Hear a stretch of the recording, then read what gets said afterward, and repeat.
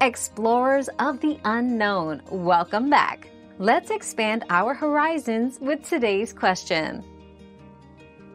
Lord Krishna's childhood was filled with divine playfulness and miracles.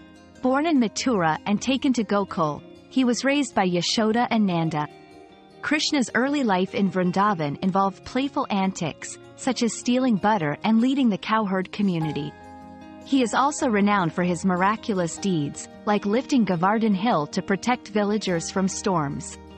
His charming flute melodies and loving relationships with the gopis, especially Radha, are central to the bhakti tradition, illustrating divine love and joy. Your daily dose of discovery ends here, but the journey of learning never stops. Subscribe and join us again for more answers tomorrow.